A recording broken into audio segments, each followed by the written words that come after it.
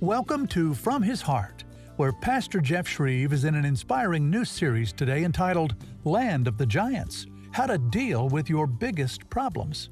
In today's lesson, he'll explore what may be the biggest problem that you have. It's called the giant of anger.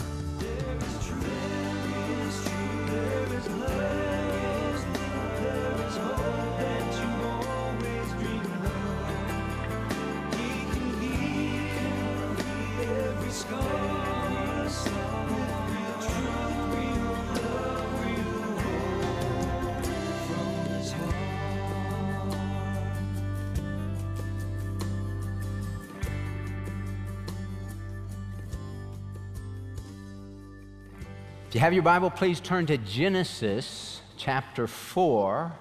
Genesis chapter 4. We want to talk about the giant of anger. We're in a series called Land of the Giants, and today we're looking at the giant of anger.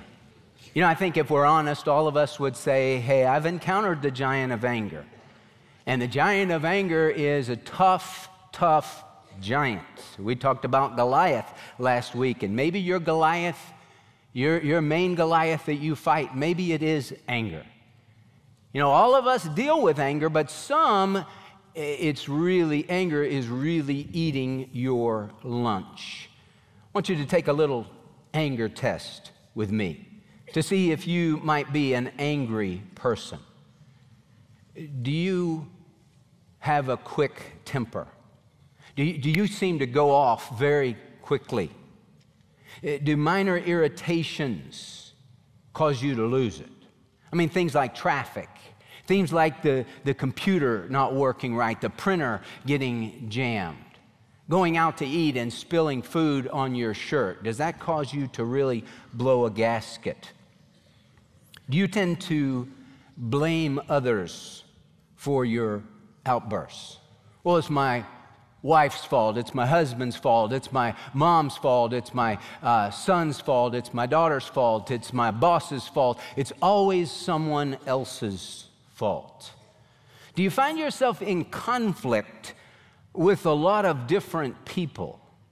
You know, if you're having trouble in this area of life, trouble getting along with people at home, trouble getting along with people at work, trouble getting along with neighbors, trouble getting along with this person, that person, and the other person, newsflash, it's not all these other people, it is you. You are the common denominator. Do you find it very difficult to forgive those who have hurt you? See, it could be that you are really dealing with the giant of anger, and maybe you haven't wanted to face that fact.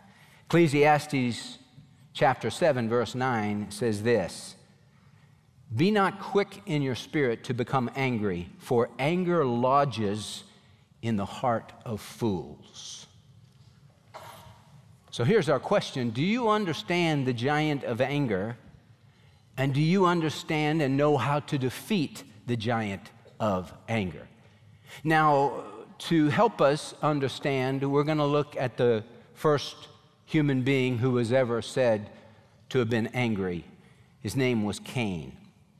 The Bible says this about him in Genesis chapter 4. "Now the man, Adam, had relations with his wife Eve, and she conceived and gave birth to Cain. And she said, 'I have gotten a man-child with the help of the Lord.' And again she gave birth to his brother Abel. And Abel was a keeper of flocks, but Cain was a tiller of the ground." Cain was a farmer. "So it came about in the course of time that Cain brought an offering to the Lord of the fruit of the ground. And Abel on his part also brought of the firstlings of his flock and of their fat portions. And the Lord had regard for Abel and his offering, but for Cain and his offering he had no regard. So Cain became very angry, and his countenance fell." He had a scowl on his face. "Then the Lord said to Cain, 'Why are you angry? And why has your countenance fallen? If you do well, will not your countenance be lifted up? And if you do not do well, sin is crouching at the door, and its desire is for you, but you must master it.' And Cain told Abel, his brother, and it came about when they were in the field that Cain rose up against Abel, his brother, and killed him. The giant of anger. Notice with me 3 insights about this giant that we all face, the giant of anger. Insight number 1, the giant of anger is not righteous indignation. You know, we read in the Bible about God getting angry. You know, God, He gets angry over sin. He gets angry at injustice. He gets angry at unbelief. When God called Moses at the burning bush, you know, Moses didn't want to go. He kept saying he had all these excuses, and the scripture says that the anger of the Lord burned against Moses because he kept trying to dodge God's plan for his life. Now, God, when He gets mad, it's called righteous indignation because God is righteous. He is holy, holy, holy. The Bible says in Psalm 7, verse 11, God is a fair judge, a righteous judge, a God who is angered by injustice every day. So God gets angry. Anger just by itself is not necessarily, well, that's always wrong because you should never get angry. Jesus got angry. Jesus cleansed the temple. He made a whip and He turned over the tables of the money changers and He drove them out with a whip. He was angry and he had passion and zeal for His house. And He said, it is written, my Father's house should be a house of prayer, but you have made it a den of thieves. He was angry. But the Bible says in Ephesians chapter 4, be angry and yet do not sin. And do not let the sun go down on your anger, and do not give the devil an opportunity. The Lord always has righteous indignation. He's angry, but He doesn't ever sin because He's angry at sin, at injustice, at unbelief. We can get angry reading things in the paper or knowing that this terrible thing happened, that terrible thing happened. You read about sex trafficking and it just grieves your heart and can make you angry that these people are doing these terrible things. That's not a sin.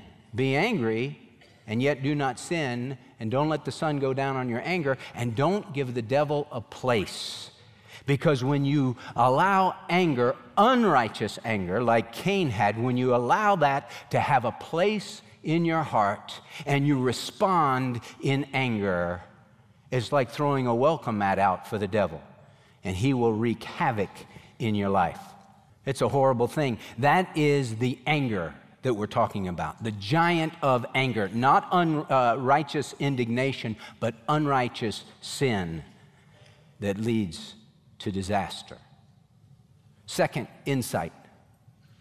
Where does the giant of anger come from? It comes from a desire for control. Really, when you boil it down, what is anger all about? It's a desire for control. I want you to do what I want you to do. My good friend in seminary, preaching professor Wayne McDill, has a great definition of anger. He says this: anger is the feeling of hostility and aggression in reaction to some circumstance or event that poses a threat to one's control. It can range from irritation to rage. It deals with the issue of authority. As we read the story of Cain, and Cain is the emphasis of Genesis chapter 4. His name is mentioned 16 times, twice as many times as Abel's name is mentioned. Second to the last book of the Bible, in the book of Jude, is still talking about Cain. 1 John chapter 3 talks about Cain being of the evil one, and he killed his brother, slew his brother.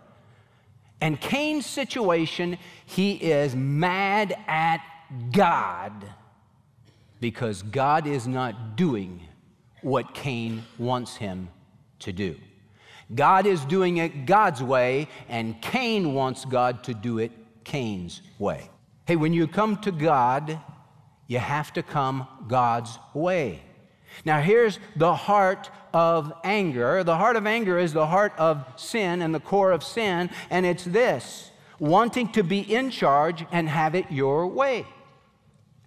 That was the sin of Adam and Eve. If you eat of this fruit, your eyes will be open and you'll be like God, knowing good and evil, and you won't need God. You won't have to depend upon God. You can be your own cheap tin God. And she said, that's what I want, because I want to be in charge. I want to be captain of my own ship. I don't want to have to depend upon God. And sin is rooted in pride, in the big I, and anger is tied into that, wanting to be in charge and have it your way. Now, God is in charge, and we have to trust His way. We have to go His way, not just in the offering, but in life. Because, see, we get mad when things don't go the way we want them to go. We have this idea that, when I get in the car and drive, everybody should do what I want them to do. You ever get in the car and drive and you run across some driver that's going slow? You think, that idiot, why is he going so slow? George Carlin, the comedian, used to say, have you ever noticed that when you're driving in the car, everyone who drives slower than you is an idiot, and everyone who drives faster than you is crazy? I mean, that's what we do. That idiot's driving so, look at that crazy guy going so fast. But we feel like we ought to be able to control the road and control how everyone drives and control how everything works and control our kids and how they respond to everything. And hey, we're not in control of much. God's in control of everything. And you choose God's way. You don't choose your own way.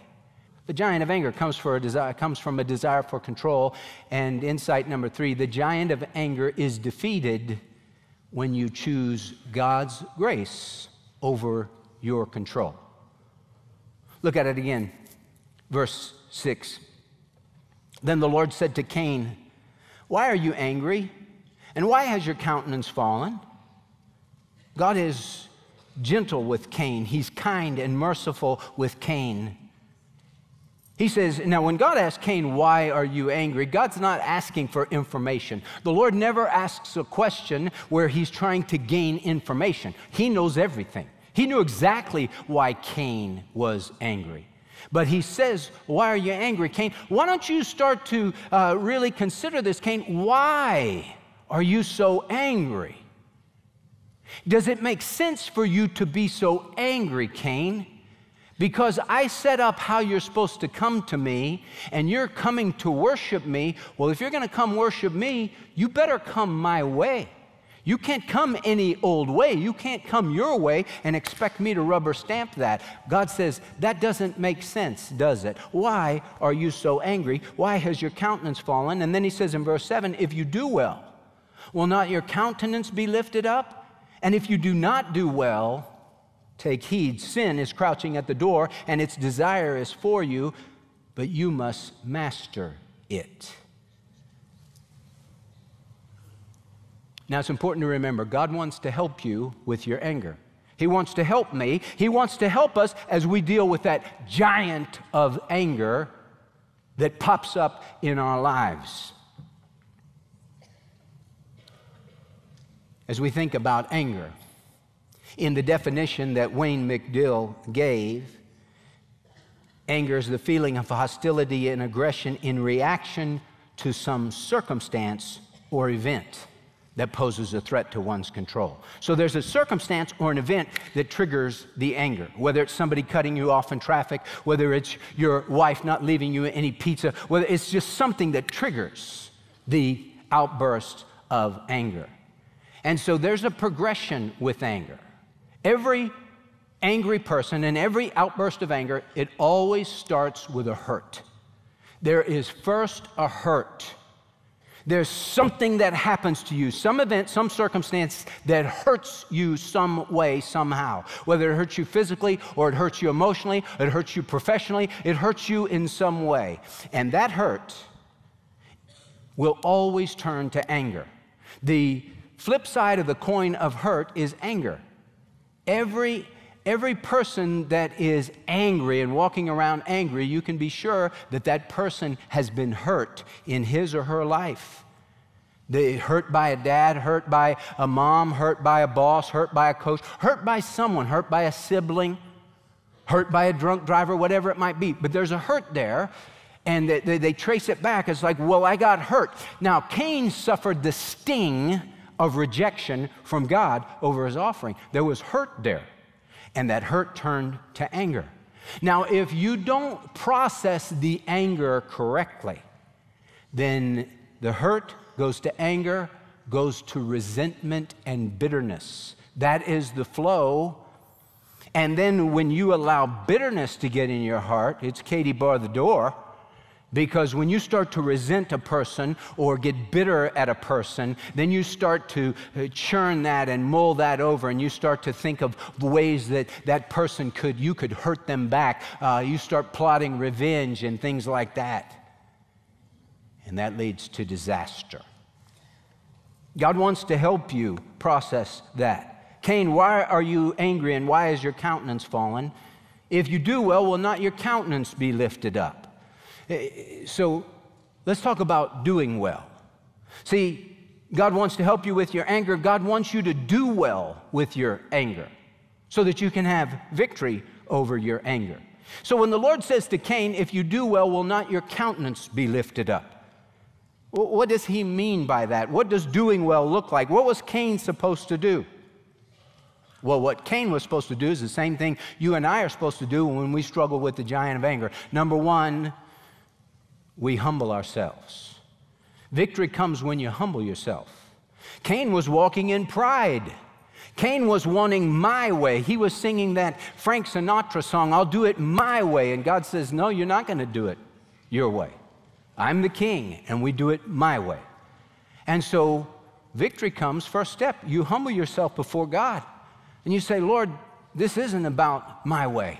It's all about your way. You're the king, and I am nothing. As the scripture says, all the nations are as nothing in his sight. They are regarded by him as nothing and less than, meaningless and less than nothing. I mean, God is the great king of the universe. The audacity for Cain to try and tell God how things ought to be is just mind-blowing.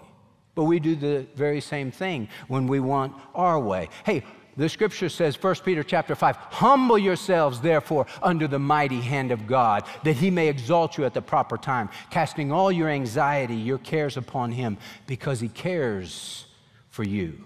So that's the first step in victory over the giant of anger. You humble yourself. Secondly, you confess your sin. Cain needed to humble himself before God. He needed to confess, God, I am angry with you, and I'm wrong to be angry with you. Because this isn't about Cain. Life isn't about Cain. Life is all about you, Lord. And I confess my sins. The Bible says if we confess our sins, he is faithful and just to forgive us our sins and to cleanse us from all unrighteousness. And then thirdly, victory comes, now this is a hard one for lots of people. Victory comes when you forgive from the heart. You forgive from the heart. You don't just forgive with lip service, you really forgive. Jesus said that in Matthew chapter 18, the great parable on forgiveness. And when he told the story about the servant who owed his master 10,000 talents, which is an amount that far exceeds anything that anyone could comprehend in that day and age, and that master forgave, he released the servant of that debt, and then that servant went and found somebody else who owed him a pittance compared to what he owed the master, and he grabbed him by the throat and he threw him into jail, and he said, you're not going to get out of here till you pay the very last cent. And when the master heard what that servant had done, he brought him before him. He said, I had mercy on you, even though you owed me such a great debt, and you found a fellow servant who owed you a pittance in comparison, and you threw him into jail. And the Bible says that the master was moved with anger, and he threw that unrighteous servant into prison, and he said, you're going to stay in there till you pay every last cent, which was impossible. And then Jesus said, thus shall my heavenly Father do to you if you don't forgive your brother from your heart. To really forgive. And that's hard for lots of people. Ada Ferguson, our counselor who's in heaven now, she used to talk about 3 words: sad, mad, bad. Some of you who saw Ada know that she would talk about that a lot: sad, mad, bad. And what she would say is this: sad, something happens to you that hurts you. And that sad always turns to mad, because the other side of the coin with hurt is anger.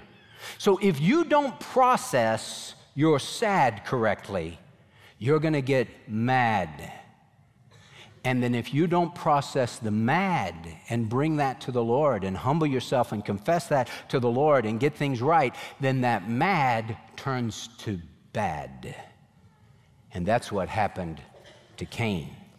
Hey, victory comes when you humble yourself, when you confess your sin, when you forgive from the heart, and when you go God's way. That's what God is giving Cain the opportunity. He said, Cain, listen, if you do well, will not your countenance be lifted up? All you have to do, Cain, is humble yourself and bring a blood sacrifice to me and offer that blood sacrifice to me, and I will accept you and your offering. You got to change your heart. You know, the sacrifice he brought revealed a rotten, prideful, sinful heart. So you got to change your heart. And if you do that, then I'll accept you, and your countenance will be lifted up. But if you don't do it, let me tell you something, Cain, that you don't understand. Right on the other side of the door, there is sin, and it is crouching, and it is waiting like a lion, and it will devour you. Sin is crouching at the door, and its desire is for you, but you must master it. So God wants to help you with your anger. God wants you to deal well, to do well with your anger. And God wants you to master your anger so it doesn't master you. As we read the story, Cain didn't do what God told him to do. The Bible says in Jude chapter 1, verse 11, woe to them, they've gone the way of Cain. The way of Cain is the way of woe. The way of Cain is, I'm going to do it my way. And God, if you don't accept me, then you know what I'm going to do? Okay, God, you want a blood sacrifice? I'll give you a blood sacrifice. And he went and talked to his brother Abel. And he lured Abel out into the field. And the Bible says in 1 John chapter 3, verse 12, that Cain, who was of the evil one, slew his brother Abel. Why? Because Cain's deeds were evil and his brothers were righteous. Now it says in 1 John 3, I learned this from my friend Josh Harrison. I thought it was such a great point. 1 John 3, it uses the word slew. He slew his brother Abel. That word slew literally means to butcher an animal sacrifice, to slit the throat of an animal sacrifice. And this shows Cain's heart. He says, God, you want a blood sacrifice? I'll give you a blood sacrifice. And he went out and slit the throat of his brother Abel and brought disaster into his life.